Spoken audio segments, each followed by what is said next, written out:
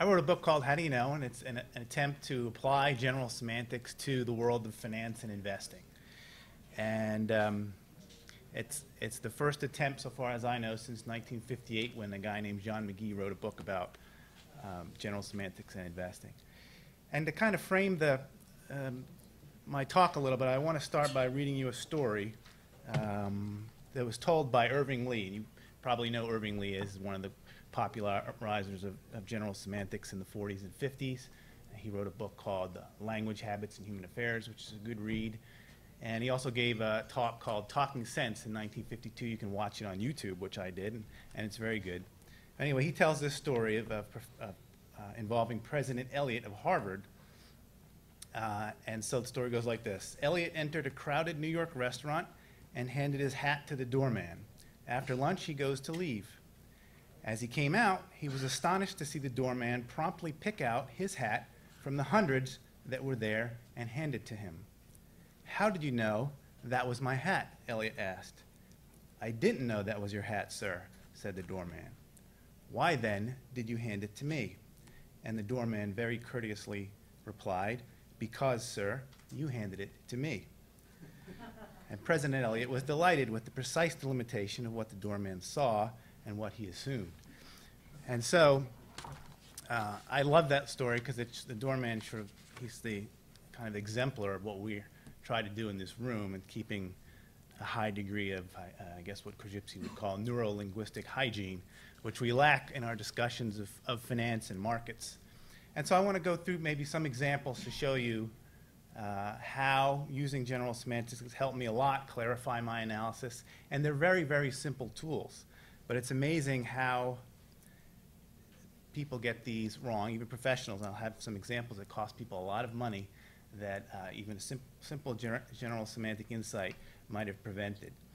So first, just think about the idea of a market itself. What does it mean when we talk about that, or when we hear journalists talk about the market? Usually, we say the market's up, we say the market's down, or the market's expensive. Usually they're referring to a specific index, and it's either the Dow Jones Industrial Average or the S&P 500. And the S&P 500 is probably the most widely cited market statistic when people are talking about the market. But there's some interesting things about the S&P 500. Number one is, even though there's 500 stocks in it, today, half of the value of the index is in 5 stocks. So a lot of times people own this S&P 500 and think they're very well diversified, they have all these names, or really are making a bet on these 5 stocks really make the difference. And those 5 stocks are the biggest and best performing stocks. The S&P 500 is constructed by market cap size. So the biggest ones like Microsoft, Apple, Amazon, Google, Facebook, those are the 5, and they're the most richly valued in the index as well. So when people say the market is expensive and they compare it to what it was in the past, are you making a valid comparison? Because the S&P 500 changes over time as well. If you look at what the S&P 500 looked like in the year 2000, you have some very different names at the top. General Electric would have been in the top 5. ExxonMobil would have been in the top 5. So not only that, it changes. Every year there are names that are dropped out, and then there are names that are added in. So the S&P 500 literally does change over time. And sometimes there are significant rule changes. So, for example, one of the biggest was in 1976. Before 1976, there were no financials in the S&P 500. So think about that. There were no banks, no insurance companies. And in 1976, they made the decision to include them. So 60 companies went out of the index, and 60 companies went in. So in the financial world, we do this all the time. We have these long time series, and we'll say the S&P 500, and we'll compare the price-earnings ratio, say, of the S&P 500 today, or it was 15 years ago, 30 years ago, 40 years ago, and we treat the S&P 500 as if it's just this one monolithic thing, and it really is not. So you probably already can guess what's the simple, practical solution that general semantics would have that would remind you. What would you say? Yes, you just you just index, or you could date the thing, and just say S&P 500 2018 is your own reminder that you're talking about something that's not quite the same. There's an analogy an investor I know uses, And he says there's a temple in Japan that's 700 years old, and it's made entirely of wood. And over time, every piece of that temple has been replaced. But we still refer to it as a 700-year-old temple, even though there's nothing in the temple that's 700 years old. Another interesting example is, I think of like a university. Like I went to the University of Maryland, but it's a very different place now than when it was when I went there. Of course, the faculty completely turned over, the students have completely turned over, and there are buildings now that exist that didn't exist when I was there. So it's really almost a different thing, even though we still refer to it as the University of Maryland, as if it's one thing. And this extends to individual companies as well. If you look at a company like any company, you could say Berkshire Hathaway. Berkshire Hathaway is constantly buying companies, and so the Berkshire Hathaway of today is very different than the Berkshire Hathaway of 15 years ago. They own companies now they didn't own back then. They have railroads now that contribute 30 or 40% of the earnings of Berkshire Hathaway. They didn't own them at all 15 years ago. So again, when you make these comparisons, we talk about Berkshire Hathaway as if it was one thing. A simple index or date would be a simple solution to that. One of the other things I love about General Semantics is that you or we constantly emphasize this idea of an environment. We always consider an organism in its environment, and we always take into account the environment. So I'll give you one story from the book that I like a lot because I remember this when it happened. It was in real time. I could see it unfold.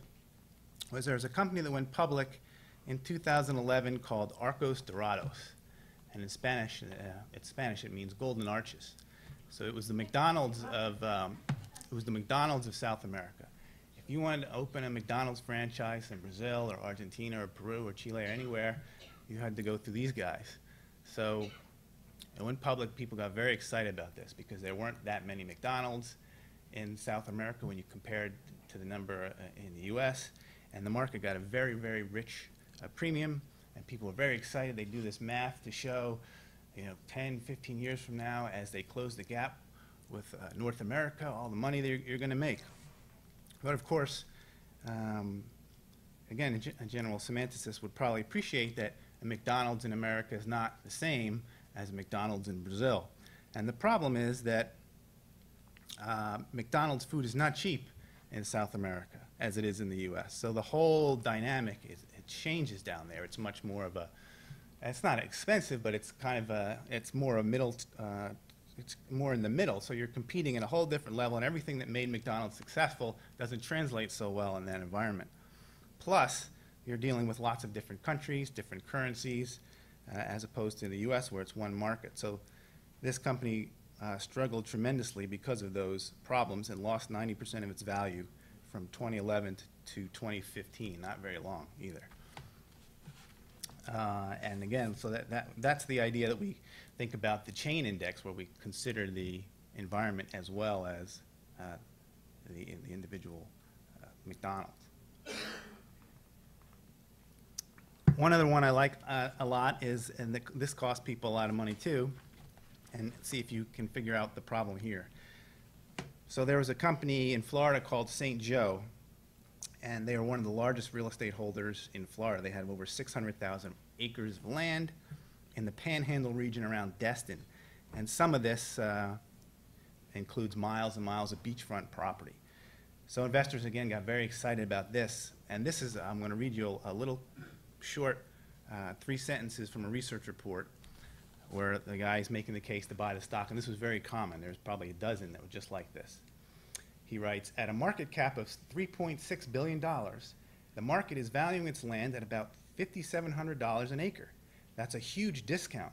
Some of that land was selling for over $250,000 an acre a year ago. So you know the company's way undervalued. But do you? Because what might be the simple thing you would do here as a general semanticist to help differentiate what's going on here? Any guess? The land, right? The 1 acre. They're imputing that 1 acre is the same. Yeah, 1 acre 1, acre 2, acre 3. They're different acres. And there was an investor who did much more detailed work on it in 2010. He was betting against it, It was going short, as we say. And he highlighted the simple fact that if you looked at much of St. Joe's land, a lot of it was rural, and it was worth as little as $900 an acre. And that's a far cry from $250,000 an acre. So this was another one where the stock was $40 in 2008. It was $17 last year. That's 10 years later, and that's when, during a period where the market, the S&P 500, tripled.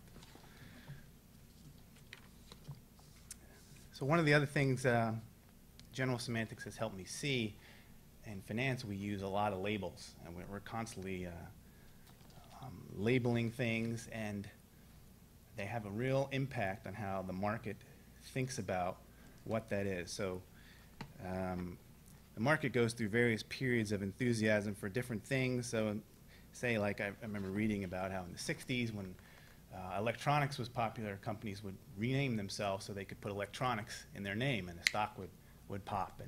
And the 1990s was .com. Everybody wanted to have .com in their name, and when they put their name in there, it would pop.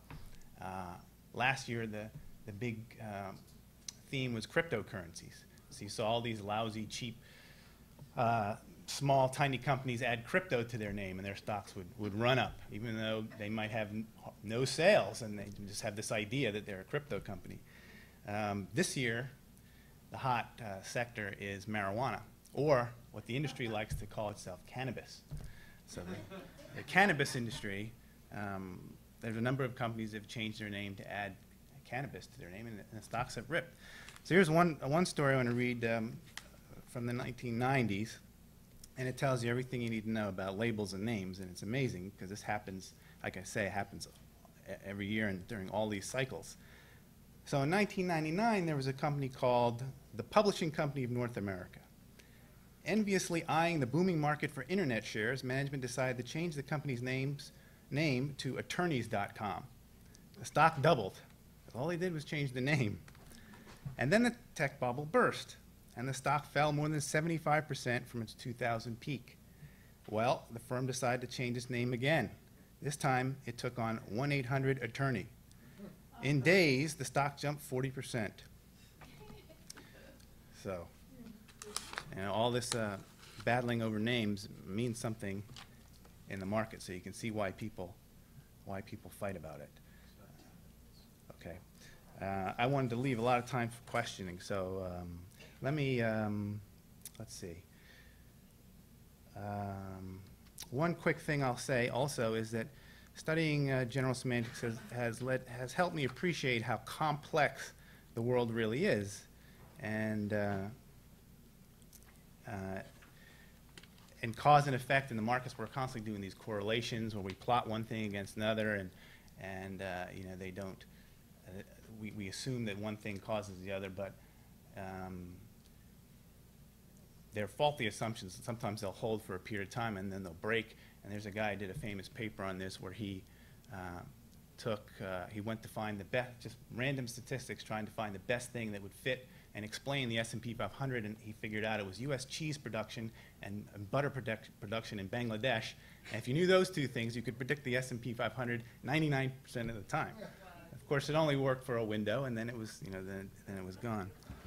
One last thing, I want to read you a funny story, and it has to do with context. This idea that, and the markets are always talking about things having value, but it really depends on the context and how we think about value.